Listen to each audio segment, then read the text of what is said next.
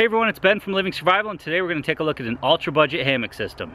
So since I myself go hammock camping a lot, and I've done several different hammock videos throughout the last couple years, a major question that I get asked is, what should I buy for a hammock system? Now there's several different ways to address that. One would be go all out, get a great hammock system that is going to last, that's going to be high quality, that's going to be comfortable.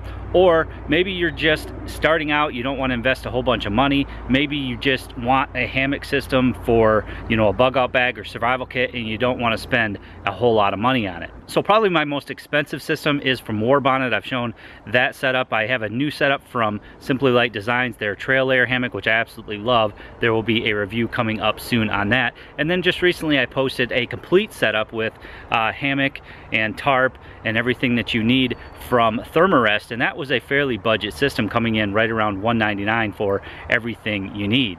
So I wanted to address a ultra budget hammock system. Maybe you already have your own tarp and you just need the hammock and straps. Maybe, like I said, you're just starting out and just want to get something to get the feel of it.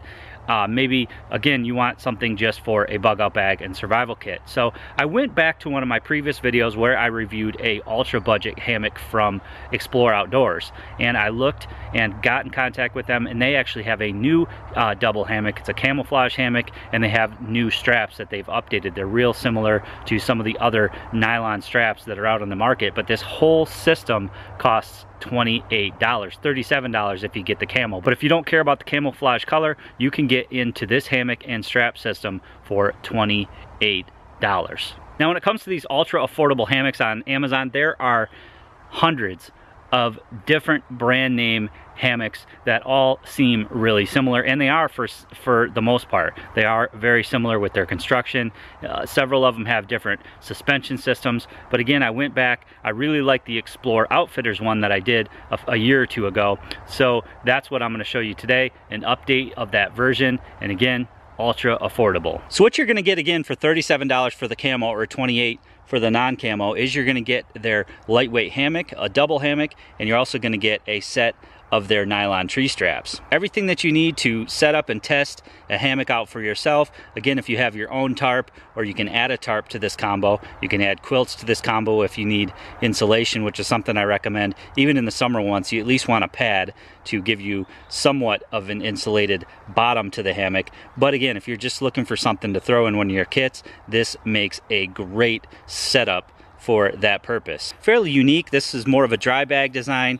It's not a dry bag, but it has the roll top closure, which I found was pretty cool. That makes it so that you can just strap it onto a loop or something on your pack and carry it on the outside if it were to get wet, or if you just don't have enough room on the inside. Again, you can strap this to anything and carry it that way, which I thought was pretty cool. And what I did was I weighed this hammock versus some of my more expensive hammocks. Obviously, as you go lighter and you go higher in quality, you are going to pay a bit more. Hammock wise, this one actually weighs a little bit less than my new setup, the trail layer setup from Simply Light Designs. This weighs in at 20 ounces versus 22 ounces for the trail layer. Now the trail layer has an integrated bug net where this does not, so that's another item that you would need to purchase if you were piecing together a kit. Suspension wise, you lose a little bit in the weight category going with the ultra budget setup here. You have 31 ounces for the straps, the carabiners in this setup versus 10 ounces for my trail layer. So, you know, the trail layer picks up a huge saving there with their suspension system. When you add these both together, you have 51 ounces versus the 32 ounces of my trail layer setup. So again, not the lightest, but ultra affordable. Nylon tree straps are definitely the way to go. They help protect the tree and don't stretch, versus paracord, which really does stretch out. When you've been laying in your hammock, you'll wake up lower than when you started. And then this has those adjustable loops, so there's plenty of different spots along the webbing there to clip your hammock. You get a locking carabiner, which you just clip onto the end of the hammock there, making setup super simple. So like other similar hammocks, you have the stuff sack that it folds into also doubles as a little bag that you can put things into. Lengthwise, you're at 9 foot 10 inches. I sleep with an 11-foot hammock. It helps achieve a more diagonal lay. It can be done with these double hammocks. You are going to have a little bit higher walls on the sides. You always want to gently test your hammocks the first time you set them up. Again, with the webbing, you're not going to get a whole lot of stretch, so that is nice. And then just go ahead and climb in, and I lay diagonally in the hammock so that I can get that nice flat lay. As I've said before in other videos, and one thing to note with the shorter hammocks, 9 foot 10 inches, you do need almost a double hammock to achieve that diagonal lay. Now you can achieve it with a longer hammock, such as my trail layer or war bonnet, that come in at 11 feet, and then you don't have as much fabric or as high of sides to your hammock. But you're able to achieve the same flat lay in a hammock like this. You have plenty of room to move your feet around. I'm not getting a very bad calf ridge, which is something you'll find in some hammocks. The bottom of your calf will really, you know, the hammock fabric coming down from your tree straps will really bite into it. But it is all in how you set up the hammock.